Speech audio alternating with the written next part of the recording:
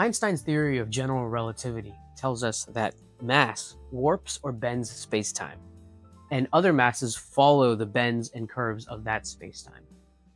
Here we have a pretty standard setup, essentially a fabric stretched over a circular frame. We'll use this to model spacetime, hence the term spacetime fabric. This spacetime right now is flat and has no bends or curves in it. That's because we didn't put any mass in it. This object we will use to model any large massive object, a galaxy, or it could be a cluster of galaxies, and sometimes even a black hole.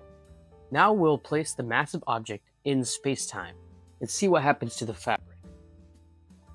These bends of spacetime right here will be what other masses follow. So if I pull out another mass, such as this one right here, let's pretend this is any other massive object, maybe a planet, and that might be a star, or anything of the sort. Putting this in spacetime, it'll start to follow the curves of that spacetime, essentially going around in what we call an orbit. This is because the mass is constrained to what we call geodesics.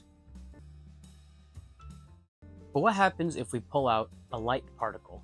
What happens to this light particle in a Newtonian gravity situation? Particles that are not massive in a Newtonian framework do not get affected by gravity.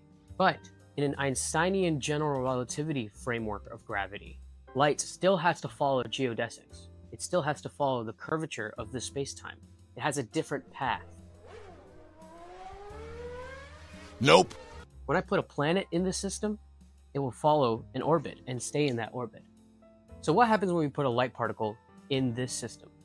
When I put the light particle here, it's going really fast, right? So it will not be trapped by the gravity.